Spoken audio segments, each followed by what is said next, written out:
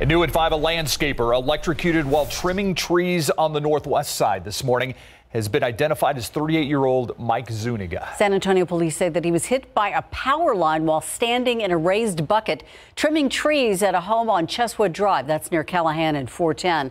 Police say 2 other landscapers were assisting him. One was on the ground, the other in the bucket with Zuniga.